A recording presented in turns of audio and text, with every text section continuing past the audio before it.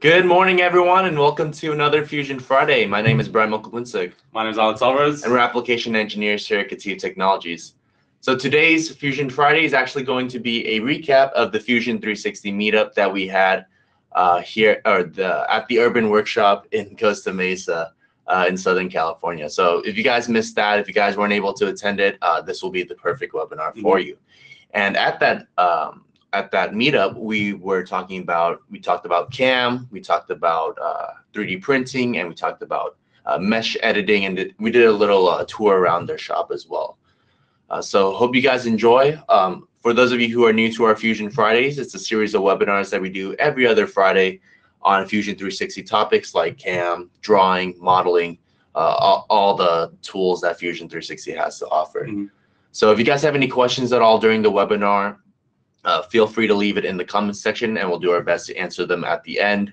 If you miss any of this webinar, or if you want to see our past Fusion Friday, check us out on YouTube, KETIV Fusion Fridays. We have a playlist up on there. But without further ado, I'll go ahead and pass it on to Alex, and we'll get started. Perfect. All right. So to start off, let's talk a little bit about Fusion 360, right? So if we take a look up here, we see that we have the 3 pillars that Fusion 360 was essentially built on. So again, Autodesk wanted a tool that took you from the design stage of your product all the way to manufacturing without necessarily having to leave that tool, right? So again, that can be multiple different tools, right? You would need some sort of CAD tool to design your actual product, then do some simulation on it, so computer-aided engineering software. After you do the testing, you make sure that it's not going to fail out in the market, or when it's getting tossed around by kids or human beings. You actually manufacture that part. So again, that comes with a CAM software, right? Maybe you want to do some sort of marketing or sales strategies. You're going to need some sort of rendering tools as well. So again, Fusion 360 combines all of that into one single tool, giving your team a much more integrated experience. So we also have connected. So Fusion 360 is connected to the cloud. Again, what that means for you is that you can really leverage today's modern technology and take advantage of the computing power that comes by being connected to the cloud. So connected also means connecting people. Again, being that you are connected to the cloud, you can always have your team access all your team's data in one seamless, easy to access environment. And one thing I want to add to that actually is you never have to pack and go anymore. Once you save your data and the people on your project, you can immediately have access to that data without any lost files or anything like that. Yeah, so then lastly, we have accessible. Again, most of you guys using engineering softwares or some sort of high-end computer-aided design software. If you guys are using a Mac, right, for the hipsters out there, the millennials, you don't have to boot camp your Mac anymore. Again, Fusion 360 is accessible both on Windows and Mac platforms.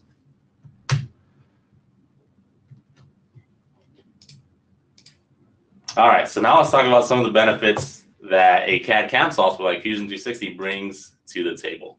Right, so first and foremost, Fusion 360 does have any CAD capabilities. So some of you probably have heard of any CAD, some of you haven't. Essentially, any CAD is Fusion 360's capabilities or abilities to actually maintain associativity of the part with its original CAD software. Right, so take for example a SolidWorks part. Right, so I do have a little snippet of my data panel here. You'll notice that one of them has this little yellow icon, right? So what that's telling me then is that that part was dropped into essentially what we call a desktop connector. So you essentially just save the part into that desktop connector, let's say after you're done with it, modeling it inside of SolidWorks. And then that part or that desktop connector is linked directly to my Fusion 360 data panel. Right, so again, any change that goes through SolidWorks is going to automatically go into Fusion 360 as well. So I'm always going to have the latest revision, if you will, of that part. Now, we did have some pretty good questions around this. One of them being, well, do you have the previous revisions of the part? I actually personally haven't tried it, so that's something that we are going to test out today to see if it does go through. But again, the other model that we have there is your standard Fusion 360 part, right? So again, any change that you do inside of Fusion 360, let's say your other team member does have Fusion 360 and he makes a change to that one, those versions or those previous revisions of the part are going to be automatically updated. So one downside to this is that you do need a Fusion Team Hub in order to essentially have the AnyCAD capabilities, right? So if that's something you're interested, feel free to reach out to either Brian or myself, and we can either talk a little bit more about how to set up your Fusion Team Hub, or we can even give you a quick trial, right, if you guys wanted to test it out at your facility. All right, so another benefit to a CAD CAM software, right? So you get tons of benefits prior to actually adding your toolpaths. I know oftentimes as a machinist or a designer, you sometimes want to make small tweaks to the model, not necessarily to change the model, but to change the way the toolpath is going to interact with that model. Again, so if we take a look at the picture, we see that we may want to either patch, that surface in order to get a clean transition on the surface, or you may just want to extend the surface so that the toolpath actually goes a little bit past that surface and gives us a nice toolpath at the edge, right? So, or a nice surface finish. Now, again, if we didn't have the CAD capabilities, we would have to be jumping through hoops, either sending the part back to the customer to get that change done, or maybe even exporting the part into a different CAD software, right? So again, these are some huge benefits to actually having both the CAD and the CAM software integrated into one tool. We actually even have a few customers who use Fusion 360 specifically for the sole reason to do data translation between their, whatever the customer sends them and the feature camera or their power mode tools, right? So it's a pretty powerful tool. Again, you can definitely benefit from having the CAD side of the toolpath or the tool in here. All right, so what we did for the meetup, we did a live demo, right? So this is a part that we actually did. It's a one-handed bottle opener. You might see some of these around, and we added our own little twist to it, right? With the I guess if you will, the pattern around the outside. And we did it using the Chick One Lock vise, right? So we're a big fan here at KETIV of the Chick One Lock. For the main reason is how easy it is to actually swap the soft jaws in and out. So especially for some of you guys that are running multiple different parts throughout the day, you don't have to spend hours on end changing out the vise or maybe even changing out the jaws, some complicated jaws. With this, we have Brian showing how easy it was to just loosen the bolt, swap the jaws out, and then go back to a different set of jaws, right? Yeah, those are my hands. All right, so let's go to Fusion 360 and take a look at the software. All right, so this is going to be the actual end goal here, right? So we're going to have our one lock vise. We're going to have our part in there as well, and we're actually going to be modeling our stock into the part here, right? So let's go ahead and get started. I do want to say that we want to start off then with a brand new clean file here. Let me go ahead and show the data panel, right? So essentially, if you guys aren't familiar with Fusion 360, this is going to be what we call the data panel on the left, right? Essentially, that's where you're going to be storing all your projects. The way I typically work inside the data panel is whichever customer I'm working with, I like to create a specific project for them.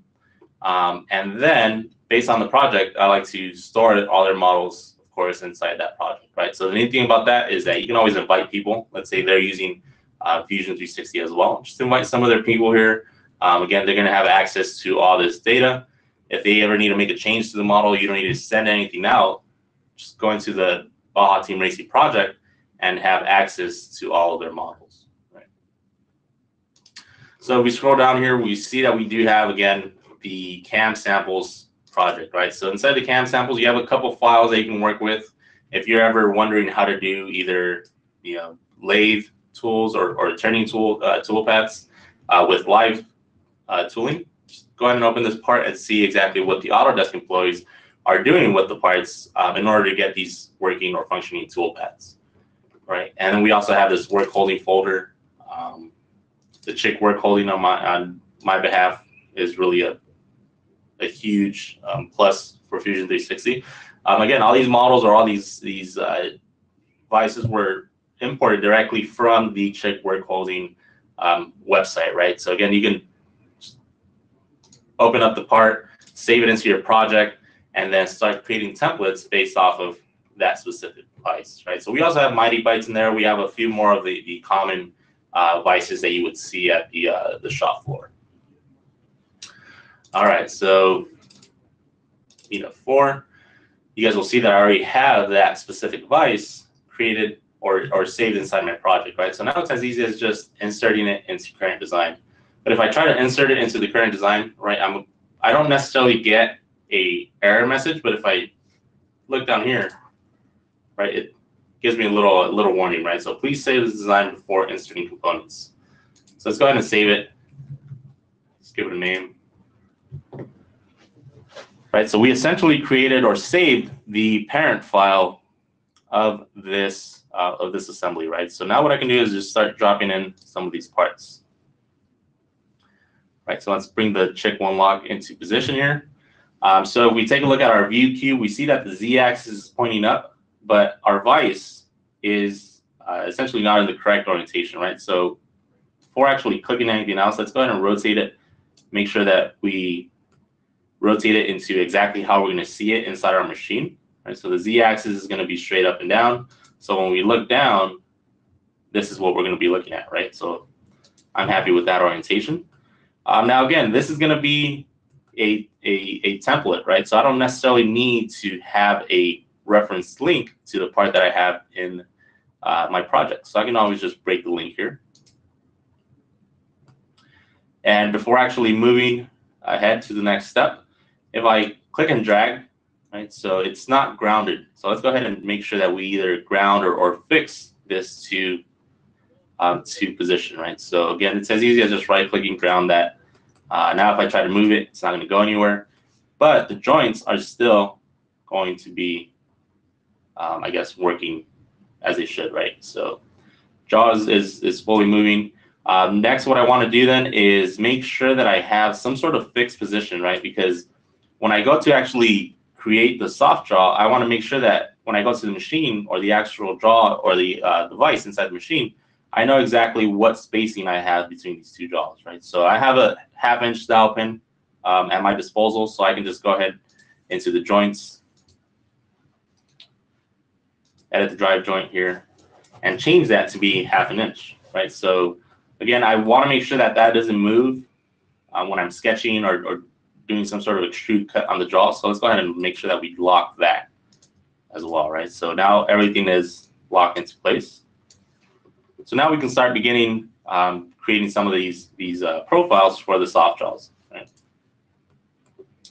Now again, if I were to start, right, so that goes back to our previous webinars. If I decided to start a brand new sketch, right, notice where that sketch gets created, right? It's under the parent file. Again, we want that sketch to be under the chick one lock component. And that's just to keep everything organized, right? We want to make sure that we know where everything's at and we keep track of where all our sketches and all our extrusions are going to be at. So let's go ahead and back that up one step and activate this component, right? So now we're specifically working with this chick one lock component. So now let me go ahead and project a few points here.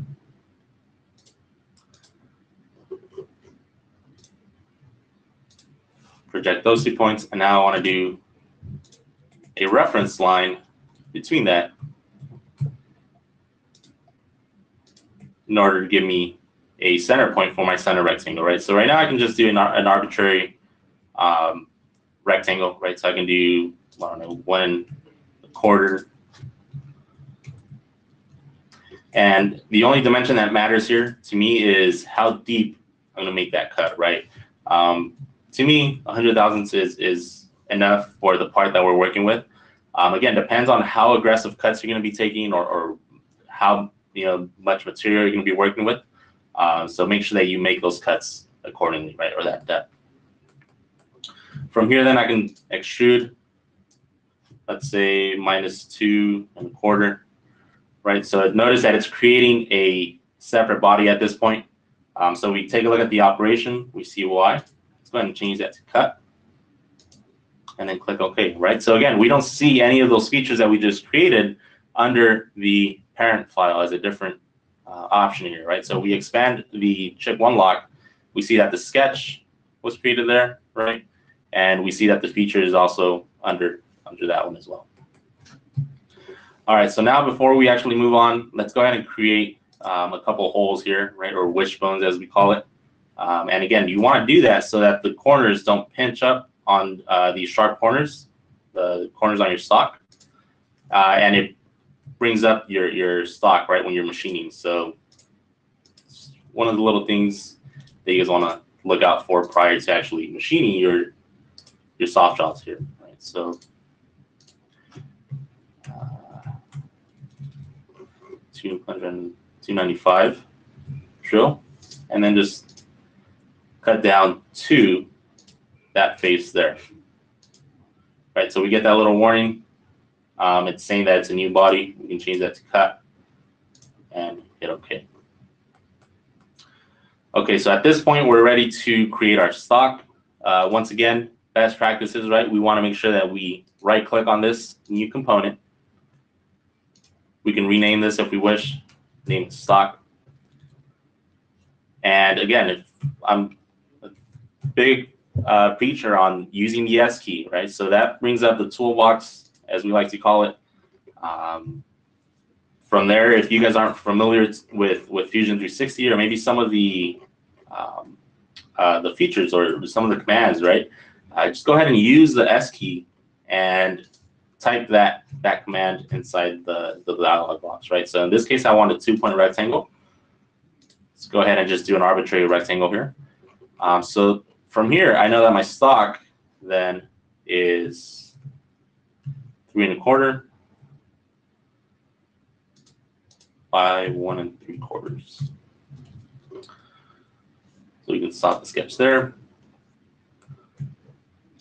and extrude that up 5/8.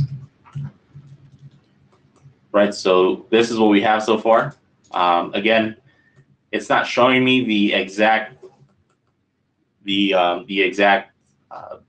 guess, visualization of what I would have on the machine, but this jaw can always move back and forth, right? I don't want to move it now or at this point because we still have to create the profile for this other side, right? So all we really care about is this soft jaw and that the stock is flush with the fixed soft jaw in the back, right? So at this point, then I can just go ahead and bring down the opacity a little bit,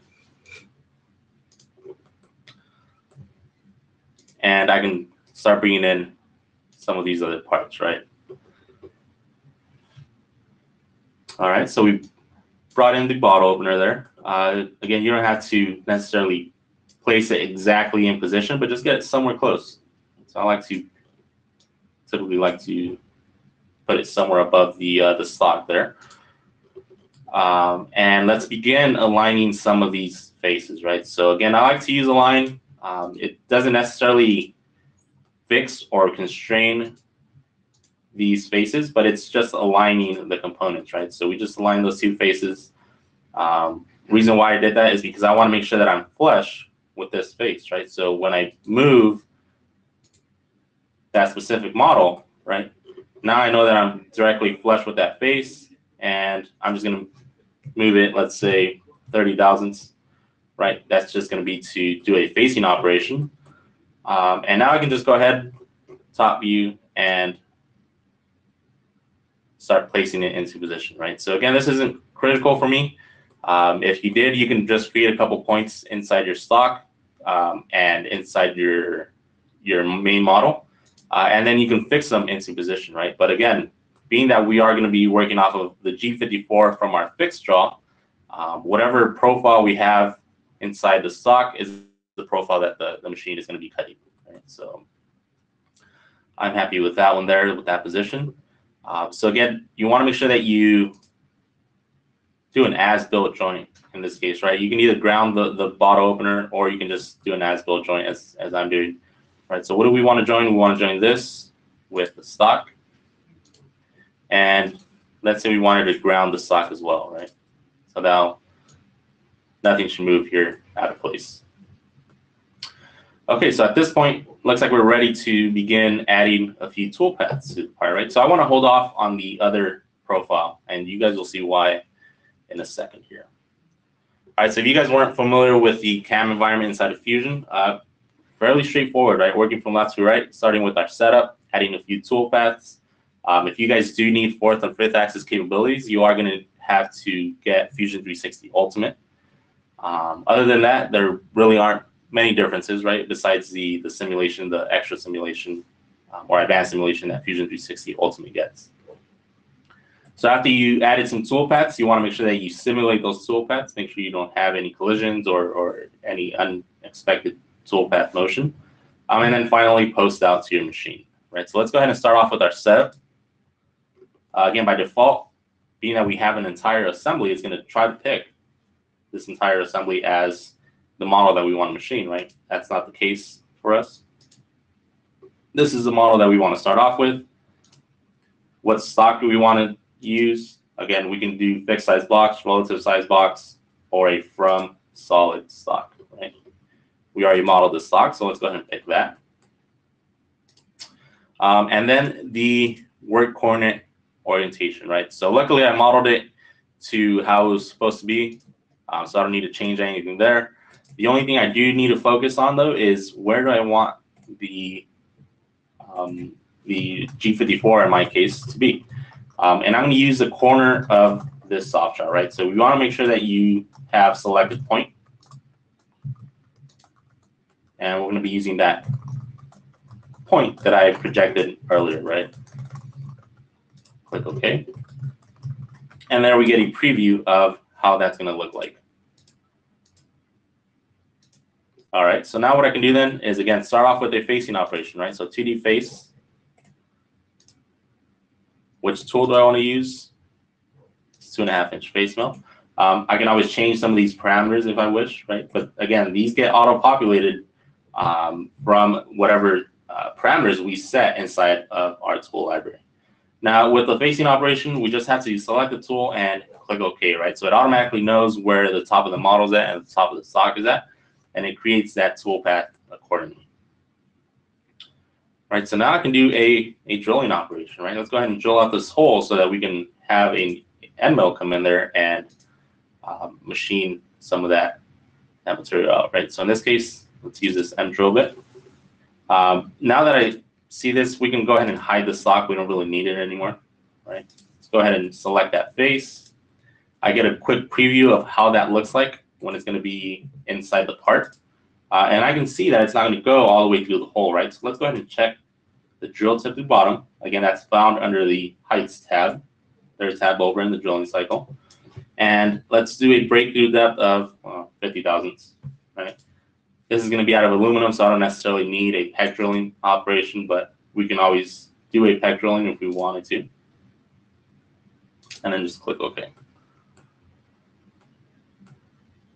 All right, so at this point then I can do a 2D pocket operation, right? Again, using a 1/4-inch flat end mill, right? Now, which pocket do I want to machine? I want to go ahead and machine, not that one, this one right here.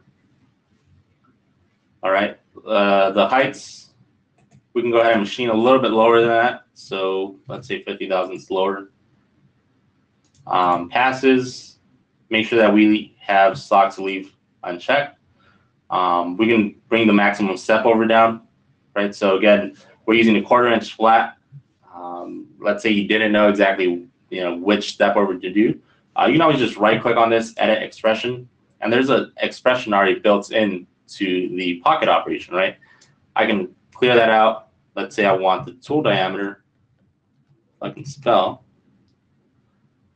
And this is going to be underscore tool diameter. Let's say I just want 20% of the tool diameter there. Click OK, and it changes that value to a 50 thou step over, right? Let's say that recipe works for you. You can always right-click, make that your default. So now every time that you create a 2D pocket operation, it's going to default to 20% of whatever that tool diameter is. I can also do multiple depths, right? So same thing with this. I can edit expression, change that out, change that to be tool flute length divided by 3, right? So it should give me essentially 3 step downs, or roughly 3 step downs. And you want to make sure that when you use some of these expressions, right, these parameters have to be exactly as you see them here. Otherwise, it's not gonna go through for you. So if you ever want to see exactly which expression or how these expressions are written out, just hold Alt on your keyboard, right? So parameter name, you can see at the very bottom there it says smoothing deviation. Right? So for this one, hold Alt. Maybe not this one. There it is. And it says tool flute length divided by 3, maximum step down, right? So that's one way to actually check your toolpaths there. All right, so let's go ahead and click OK on that. You'll notice that it's going to ramp down as a helix, so let's go ahead and change that under the linking tab. Right, so instead of a helix, we want a pre-drill. What's the pre-drill position? It's going to be this hole there. And we now have a plunge going down. All right, so now let's go ahead and rough out some of this material on the outside. Again, that same tool that I use is a tool that it's going to automatically pick up. For the heights, let's go a little bit below that by 50 thousandths. Also, passes, stock to leave, I just want 20 thousandths on the wall there. And really, that's all I'm going to change here. Right? So the no engagement feed rate is telling me that it's a little bit slower or faster, actually, than what my original cutting feed rate is. Right? So I can change this cutting feed rate to 75 and go from there. Right? So again, this is a roughing operation. I can go back to the very top, do a 2D contour to just finish the wall, or I can do a derived operation. Right? So we're again in the business of programming pretty efficiently and pretty quickly. So try to get familiar with these derived operations, right? So it's going to take the same tool, the same parameters that I really use for the 2D adaptive, and it's going to take them and apply them to this 2D contour toolpath. Right, so that's essentially what I wanted. Now what I can do then is start using my favorite toolpath, right? In my opinion. So we want to create that little honeycomb pattern that we saw on the top of the part. Let me go ahead and expand this a little bit. So that's going to be found under 3D toolpaths, and it's going to be the project toolpath. Now for this toolpath, unfortunately, you kind of had to do a workaround for it. So you can't use let's say a chamfer mill, right? So it doesn't take any pointy drills or any pointy tools in order to create that toolpath. If you try to use that one, it's essentially just going to give you an error, and it's going to say you can't use this tool, right? So what I did then is I just used a 3/16 inch ball end mill, and the reason for that is because the contact point or the point for where it creates that toolpath is the center of that ball end mill, right? So you can just click that. I created a little note for myself saying, hey, that's going to be an actual chamfer mill.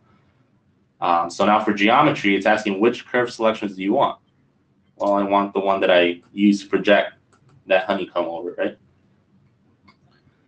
We had a couple questions on how I actually created that. So I found the pattern, on Google, and I essentially converted that to an SVG, right? So if you guys have any questions on that, I believe we have a previous webinar explaining how to do that. But if not, just reach out to us and we'll walk you through that. And we also want an axial offset of 3 thousandths. Right? From here, go ahead and click OK. And it gives us that toolpath, right? We zoom in and we see that the toolpath, this is actually 3 thousandths below the actual model there.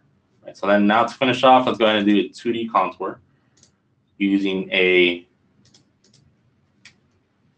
chamfer mill. Right? And for this, it's as easy as just selecting the contours there and then giving it some sort of a width and a tip offset, right? So I'm kind of speeding through these last parts. Again, that's because Brian still has to do his part on 3D printing, right? So we're running really close on time. So let me just go ahead and simulate this and then jump over to Brian's part.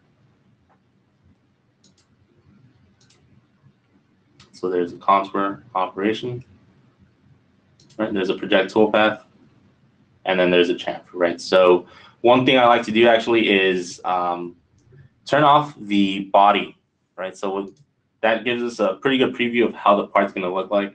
Sometimes by having that body turned on or that component turned on, we get like a false sense of what we're looking at, right? So really from here, all I really wanted to do was show you guys how to save the stock, right? Bring it into your actual assembly, and then use the remaining stock to create that last toolpath to machine the top hat, right, that we have left over here. But again, we're running somewhat short on time, so let me go ahead and jump over to a little switcheroo with Brian and get his part going. All right, thanks, Alex. So yeah, Alex did half of the what he showed here at the meetup. He did the bottom half as well, where you flip it over to the other side. So if you guys were there, you guys got to see that part as well. So first, I'm going to start here with the.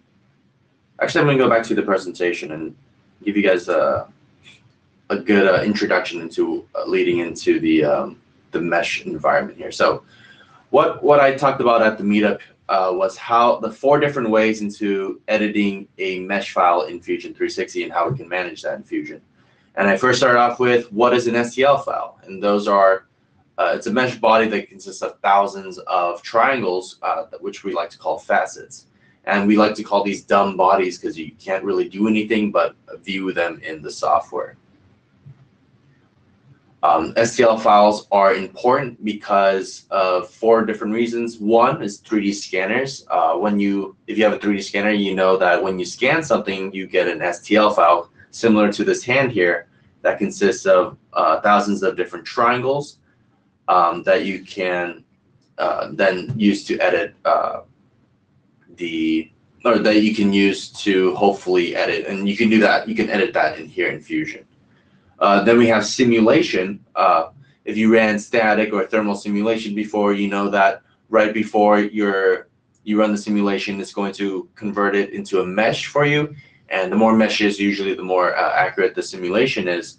But that's when an STL file comes into play as well, or meshes. The third is 3D printing. Before you bring it into your 3D printer, it actually goes as an STL file to your slicer or your preprocessor, and that cuts it up into 1,000 different layers and then turns into G-code, and then it gets sent to your 3D printer.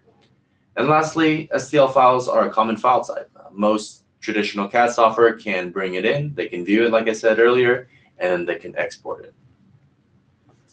So the 4 goals of today is to show you guys the 4 different ways in which you can manage meshes. These aren't the only ways in which you can manage meshes in Fusion, but I think these are some of the cool and really powerful ways. Again, guys, any questions you have either on the topic that I covered or the topic that Brian's about to cover, feel free to ask them in the chat box. And yeah, we'll do our best to answer those. Yeah, let's be as interactive as possible.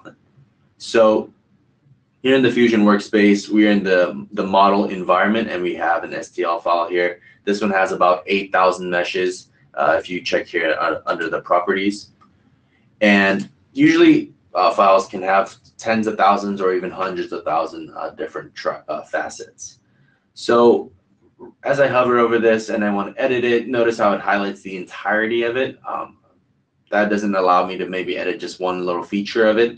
So what we can do is the mesh to brep feature. So I'm going to right click on this and hit mesh to brep, and that's the first way we can manage these files in Fusion. Just convert it straight to a brep or a boundary representation or a body representation, whichever you'd like to call it. And now when I go in here, we can actually pull these particular faces out with parametric modeling tools. However, notice how I pull out a random triangular face, and maybe that's not really what I want to do. Maybe I want to pull out the entire face of this model. So what I can do is use Fusion's direct edit modeling features, select the face, and then hit delete, and it actually removed all those other faces for me because Fusion deletes it in respect to the presiding surface that already existed. So now I have one face to work with rather than those dozens of other faces. So now when I go to use a parametric tool onto this, it allows me to pull the entire face forward. And I can also do it to other parts of the model as well. And usually this works best when the model has completely flat faces. I wouldn't really recommend this with scans, but more so just STL files or files that were converted into STL files. I can do another feature right here where I can pull this to the front face here, and you can just pretty much from what I started with, which was an STL file that I couldn't do anything to, now I'm able to actually turn into a B-rep or body representation and actually do create parametric features onto it. So I think that's really useful. The second example that I showed was how to actually apply T-splines onto your STL bodies. And that, if you can imagine the T-splines like a saran wrap wrapping this STL body here. So what I did was I created a plane. And if you can think of this as my saran wrap. And I'm going to saran wrap the top part of my the roof here of my car. And we actually had a customer who had this very same need for a body, like a T-spline body, instead of an STL file. So then they could show their vendor that, hey, we have an editable model of our product, because they scanned their product, but they didn't have any way to convert their STL files to a body, an editable body. So what I'm doing now is I'm getting my T-spline body really close to the car, and then I'm going to use the pull command, which essentially pulls the T-splines as close as it can to the nearest STL body, and it's going to be the top of the car there. If I hide my mesh body there, we have this complex surface, and if I hide my T-spline edges as well, we have this complex surface. Looks like there's a little mess up there, but we have this surface here that really hug the roof of the car, that you can really, that you would have to do a lot of messing around. If you were to try to do it in other software, you'd have to maybe draw a sketch on to get as close as you can to the STL file, maybe try some loss and some sweeps, but that really hugged the profile there. We have a question here from Steven. Brian, how did you know to start off with that many faces for your original? Oh yeah, so usually it's up to the person who's modeling. It's like the number of faces, the more number of faces you have, the more rigid actually your model is going to look. But the least number of faces gives you a more organic look, but you have a little bit less control, I would say. So it really depends on the person modeling. I decided to go with the 4x4 because it gives me like the best looking T-spline in my opinion. So it's just a matter of preference, I would say. You can also add more edges, right? As for the more, I guess the more need or the finer details of the model, you can always add more edges and then create those finer details as you go along with it, right? Again, if you start off with 50 edges of 50 by 50, I mean, it's going to be hard to control each individual edge, whereas you can just control or add more edges as you're going through it. So what I'm going to do next is actually apply these faces down below here on this hood. And the reason being is because there's a crease here at the top of the roof of the car, you can see here along my mouse, that wasn't actually accentuated from the T-spline body that I created. And I want to show you a way to actually accentuate that, except instead of showing the roof of the car, I'm going to show the hood of the car. I'm going to accentuate this ventilation for the hood here instead. So I'm creating individual faces of my plane rather than creating just one entire plane and using the pull command. So I'm going here to the face command and just going one at a time throughout this. And the reason I'm doing this is so then I can go in here with this face command to give me that indent that the plane command with the pull wouldn't allow me to do, or it wouldn't give me as an accurate result. And this is a little bit repetitive, but I think it's totally worth it. especially if you have other tools to compare with, like sweeps and lofts. You can't really compare to trying to create this kind of surface. You would have to work with a different tool like we are here with the T-splines. Would you say, Brian, there's a reason as to why you're doing essentially rectangles instead of a different shape, like let's say a triangle? Yeah, so these T-splines work with these four-edged polygons or rectangles, and it's just the easiest way it's managed, and that's just how it is in the T-spline environment.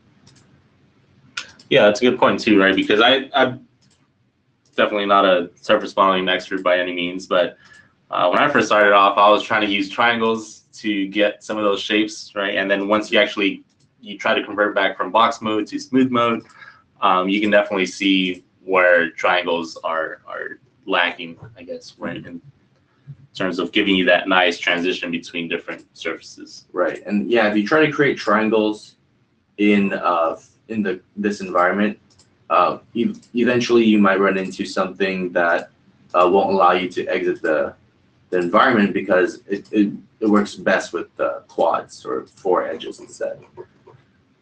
All right, so finished creating my T-spline with those faces. It took about a few minutes here, and I have this complex surface that if I had the edges, you can see that it gives me that kind of ergonomic flow from the ventilation there, that if I just try to project the plane onto it, I wouldn't probably get the same result.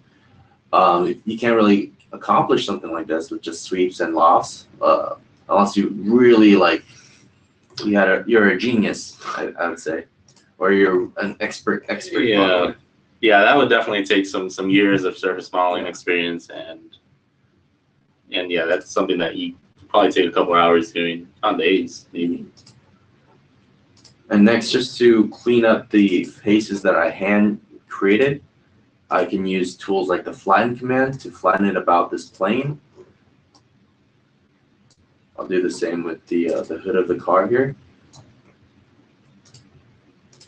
And then we have, like the mirror tool in the sketch environment, we have a mirror tool in the T-spline environment as well, so we don't have to kind of repeat what you already did, and it's just for efficiency's sake, as well as just looks. Just having a mirrored object looks a lot better. And now whatever I do to one side of this model, since I have the symmetry on, will affect the other side as well. So that's the second way to manage your T-spline bodies, or sorry, your meshes in Fusion 360, is to apply T-splines to it.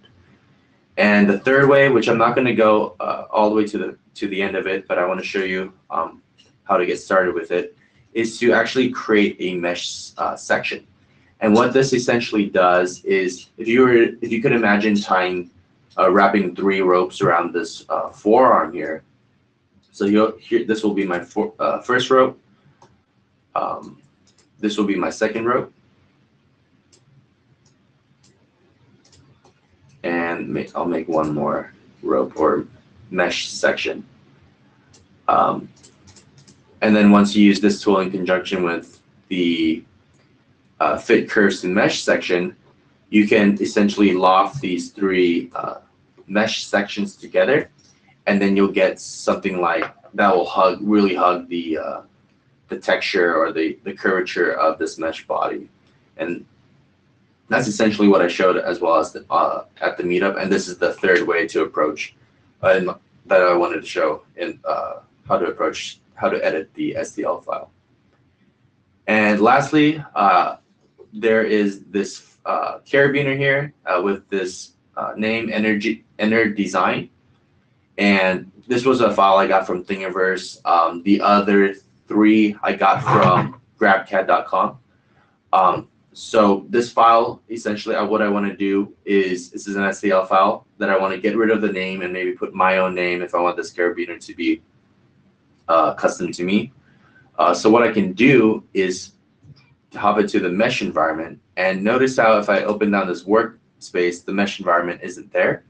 To make it appear, what I need to do is actually hide the design history. or do not capture design history. Now I have a mesh environment to work in. So now what I'm going to do is I'm going to make my brush size just a little bit bigger, so now I can brush over this name. Maybe shrink the brush size to deselect some of the features here.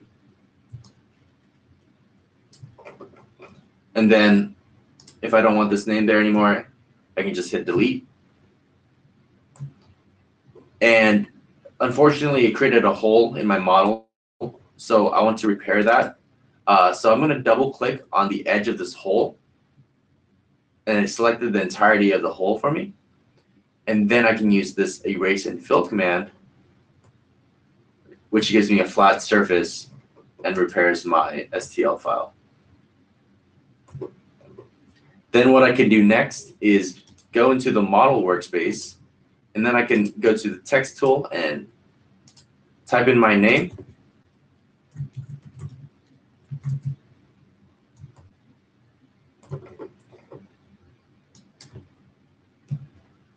Maybe shrink the font a little bit.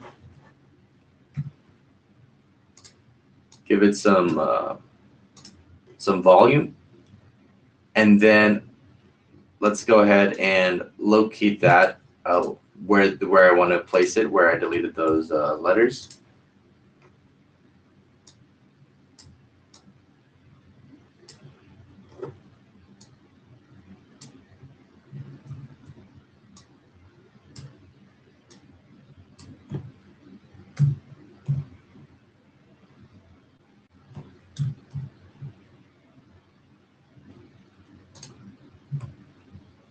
Yep, still floating in space.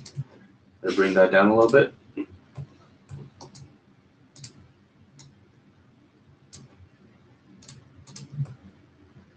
And notice how these are actually 3D bodies, and this is a mesh body. So I can't combine those yet. What I'm going to need to do is convert these into a mesh body. So all I need to do is highlight that, right click, and there is that brep to mesh conversion. So now it's has those triangles or those facets that we see that we saw throughout all these STL files, and now it's also considered a mesh body here on the left-hand side. So now what's neat is in the mesh environment, we can select all these mesh bodies, and there is, like a combine, there is a merge bodies command that allows you to merge all these together into one. So now I have one mesh body that I can export out to a slicer or a preprocessor to be 3D printed. And we're not going to go into the preprocessor or the slicer today because we're running a little short on time, but you can send this out as an STL file to that slicer. Sometimes people wonder, hey, when I try to export, I don't see an STL. So for example, if I turn this body back on and I right click on this, you can actually save your body as an STL, and that's located here by right clicking on your body. So that's another way to do it. Or you can use the 3D print tool, which is located up here at the top. I believe Alex might have hit the toolbar or the make here. So what I did was I right clicked and I reset it all back to the default. So here's the 3D printing tool, which also exports it out straight to your 3D printing utility or as an STL file. All right, so that's all the content we have for you guys today as the recap for the Fusion 360 meetup. Here's our information. Adam Hobbs is one of our Fusion 360 sales representatives. But yeah, there's Alex and my emails as well. So with that, it doesn't look like we have any questions coming in. So thank you guys again for watching. Have a safe weekend and a good Memorial Day weekend as well. So we'll see you on the next one. Yep, thanks guys.